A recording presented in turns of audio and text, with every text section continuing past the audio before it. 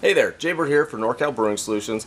Hey, there's been a lot of talk in the store and on Homebrew Talk about how to create a really good whirlpool.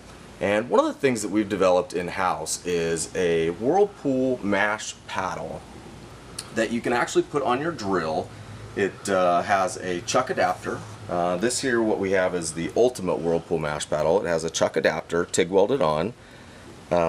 It has a nice big broad 5-inch paddle, and then on the bottom what we've done is put this this plug in here so none of your grain gets up into the top, and you can actually push this down onto the bottom of your brew kettle while you're doing a whirlpool, and it'll help hold it in place while you're whirlpooling.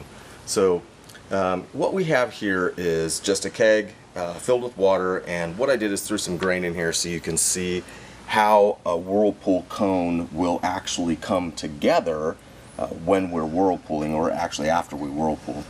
So here we go. We'll just put this on our regular cordless drill, and we'll get this down into our kettle. I like to push it down here on the bottom.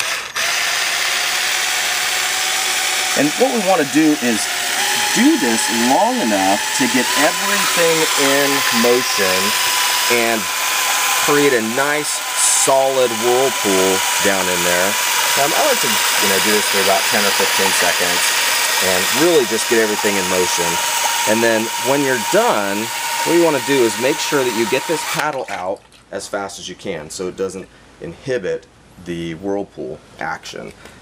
So now what we're going to do is we're going to stop film and let this cone develop a little bit, and we'll be right back and show you what it comes up with.